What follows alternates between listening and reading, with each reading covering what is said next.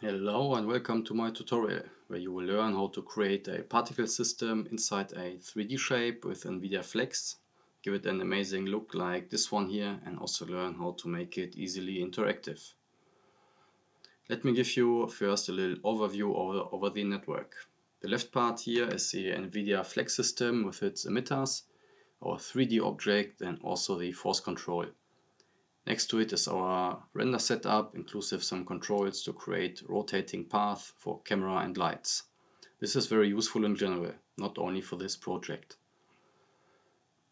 After that, we do some top work with feedback and coloring techniques to make it look very interesting. It's very easy to change colors manually with the PBR material and feedback edge comp, or otherwise let the noise top create some random colors for us. We will also add some options to interact with the particles by mouse input, but this can be easily changed to other inputs like Kinect or any other job data. So let's start from scratch, delete everything and start fresh by adding the Nvidia Flex comp and two actor comps. Name one emitter and the other one shape. Inside the emitter, create a sphere SOP. Set its primitive type to polygon and the frequency on the details tab to 1. If you leave it to another primitive type like mesh, the performance will suffer a lot, so make sure to change it. Don't forget to turn on the render and display flex. Go to the flex tab of the emitter and set flex type to fluid emitter, emission size to 3 and 3, and depending on the volume of your 3D object, the max emission particles to something between maybe 5 and 50,000. But no worries, this can easily be changed later on. Inside the shape actor, add your desired 3D model. The OM symbol that I use here is linked in the description and free to download. But you can also import your own model or create a SOP. With some 3D objects I got an error message saying something about too many vertices per primitive. In that case, you can connect a tree strip SOP and then a convert SOP to your model. This should fix the problem. If you still have problems and it doesn't work, well, I don't know, try another 3D model. Under the general page of your shape actor, set kinematic state and to static and the collision shape to concave, static only. This way our 3D shape doesn't get affected by the physics inside the Flex simulation. Alright, now we add the keyboard ink shop with the keys 1, 2, 3, 4 and reference it to the Flex Solver, emitter and shape actors. That way we can quickly reset the simulation. Reference 1 and 2 to emitter and shape actors, 3 and 4 to the Flex Solver. If you need more emitters than one, then make copies of the emitter now. Because the OM symbol that I use is divided in 3 parts, I will need 3 emitters. Okay, let's create a basic render setup with the camera, light and render top to see what's going on here. Set your desired resolution, in my case it's Full HD, and move the camera back or around to have the 3D object in view. Also create a null top after the render, activate display flag and put it somewhere far on the right side. Next we need to place the emitters inside the different parts of our 3D object, so the particles get spawned there. We can open a second pane and choose Geometry Viewer to see it better. Go to the Xform page of the emitter and move it till it's inside your object. As I have 3 parts, I move one emitter to each part. Depending on the size of your 3D shape, you can variate the maximum emission particles. In my case, I set the small emitter to 5000, the second one to 10,000 and for the biggest part of the 3D shape to 50,000. After you place them correctly, go inside the emitter actors and set the radio to 0.005, so we get very small particles. The particles might just fall through your shape, but by tweaking some Flex Solver settings we can fix it. While we are here already, let's set some more settings on the property page of the solver. Set the particle radius to 0.1. Activate clamp speed and clamp acceleration. Set both values to 10. The cohesion to 0, buoyancy to 1 for now, and the collision distance to 0.1. And the shape collision margin to 0.0001. This will fix the falling through particles. Of course, you can also play with the parameters to get different looks and behaviors, but for now I just leave it like that. Reset the simulation by pressing the keys 3, 4, 1, 2, and the particles should stay inside your shape now. Okay, now let's give the particles some beautiful color and glow effects.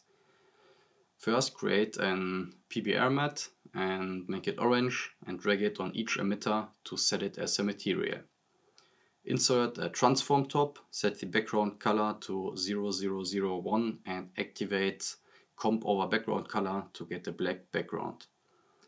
Add a feedback, edge, level and composite top.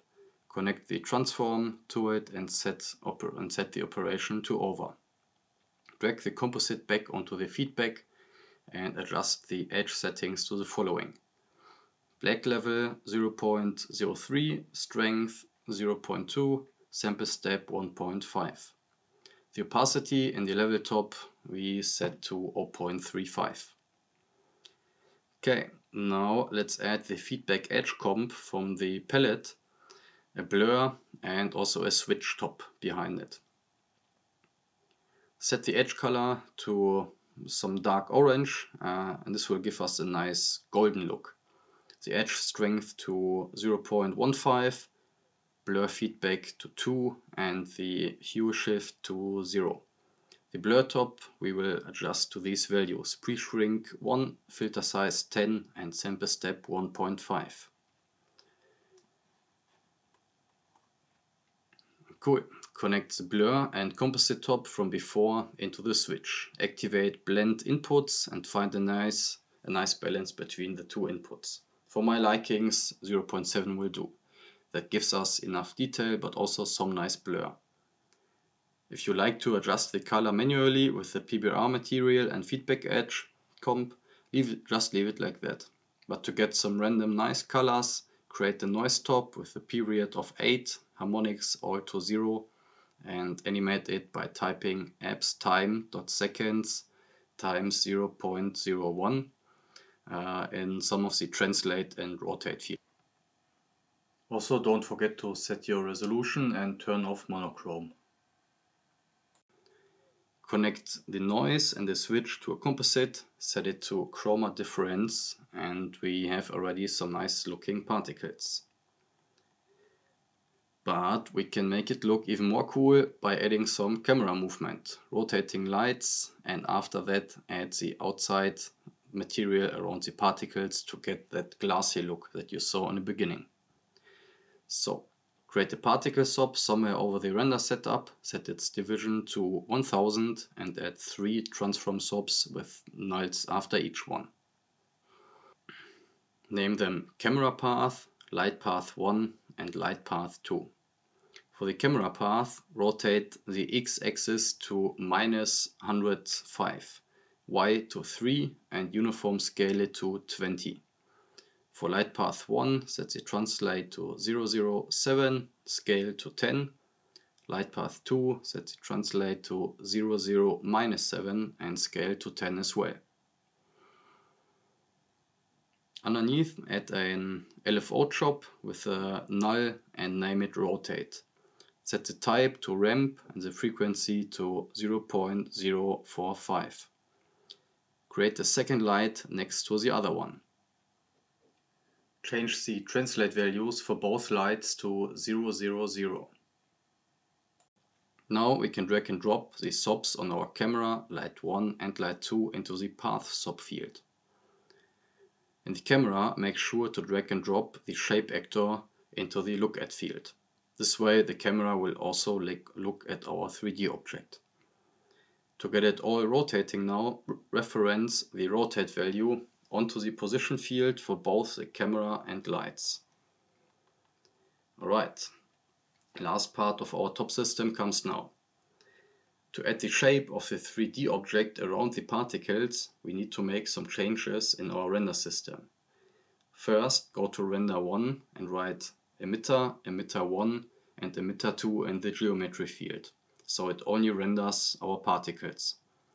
Then we add a second render. Also here, don't forget to set the same resolution like in render 1, and write shape or the name of your shape actor in the geometry field. This way it will only render the 3D object. Create the format and use it as a material for the shape. Alright, connect render 2 to a level top and set the opacity to 0.55. Add the composite and connect both ends of the top networks to it. Set to overlay and add the final level top with brightness 3 behind it. Depending on what style you want, you can also swap the operation order and set the opacity of the level top with the 3D shape to 0.75 and brightness of the last level top to 2. This way the shape glows over its boundaries. But I like the other look more, so it looks like glass.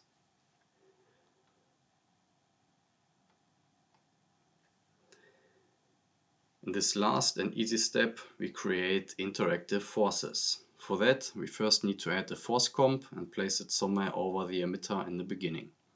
Drag and drop the container on the forces field on the bullet page of each emitter.